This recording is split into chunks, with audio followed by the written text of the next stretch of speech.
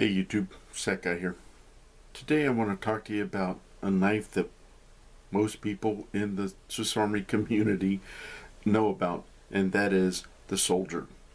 This is the 1961 model of the Soldier. It's a two-layer. This is what was actually issued to the Swiss Army. It's a 93mm Alox knife. They made them from 1961 to 2008. There's a little bit of difference between this and the Pioneer in that the blade is a little bit thicker and screwdriver bottle opener is thicker. Also, the back of the blade of the master blade is dated. Now, to get some of the specs out of the way real quick, it's a 93mm knife, which is just over 2.5 inches. It has a 70mm blade, which is 2 3/4 of an inch. Fully opened, it is 162mm, which is just over 6 1/4 inches. The width is 11.5mm, and that comes out to just under 1/2 inch. And the weight is 69.7 grams, which is almost 2.5 ounces. Like I said, it was made from 1961 to 2008 when the knife was replaced with a 111mm knife. And this knife was also made by Victorinox and Wenger. I hope I pronounced that right, Wenger. And the shield on it was not your standard Victorinox shield. They used the same shield whether Victorinox or Wenger made it. And you can see the shield there. And then down here, at one time, they would put a approval stamp from the military on it. The back is plain Alox, and then see here where you have your Victorinox logo, and then on the back it shows the date when it was made. This is a 1982 model. Now, still a little stiff. I do not use this one.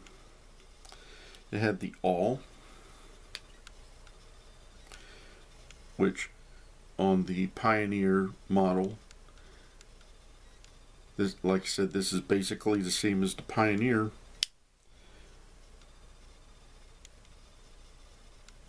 That all comes in very handy for doing little things here and there. Your can opener blade, and then your screwdriver. Now, if you look at the blade here, if I can turn it right, you'll see that there's a bit of a scallop there. That was for helping strip wires here. And it has a hollow rivet. Oh, bring it back in here. It has a hollow rivet, which I have a piece of string to it so I can hang on my board. Like I said, someone, I believe I said it at the beginning, someone had asked me one time if I had these. I said no. And then I was looking through my knives and found this one. And then I also found its cousin, the DAC, which is the Dutch Army knife. Now, it differs in that it has a bale on it. The date is here on the scale, and it has KL, which is Dutch for the Royal Army. And then it has the silver cross on it.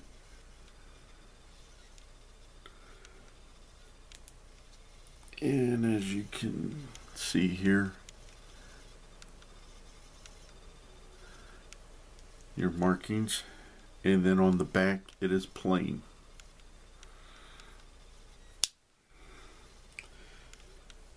Now, I don't know how long the DAC was made. I do know that they started making them in '83.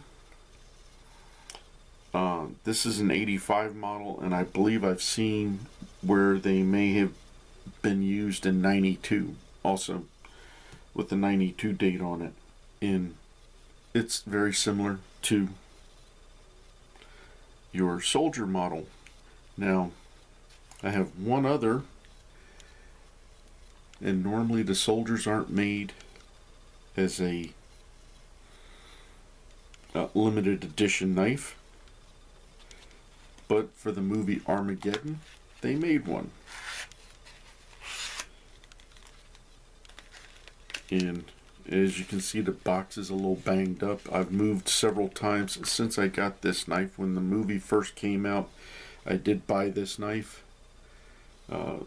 around, I believe it was 1997, thereabouts, 1998. But as you can see, this does not have the hollow rivet. And on the blade, they have laser etched in there Armageddon, the name of the movie. And you have your Victorinox on the back here, and then the date 97, and also I believe it says Touchstone Productions lasered etch into the back. Hopefully the camera's picking that up. Other than that, there's no difference between this and the Soldiers that was issued. Just to show you the box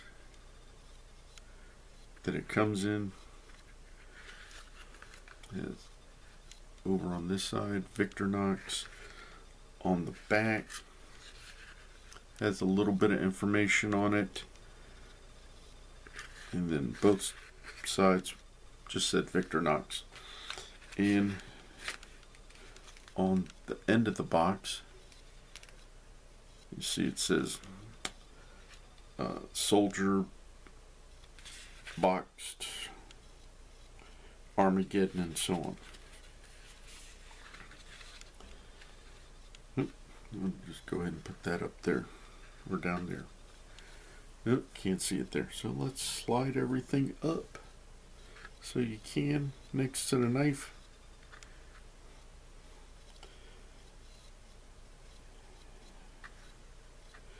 So as you can see, I have a small collection of Soldiers, 3 to be exact.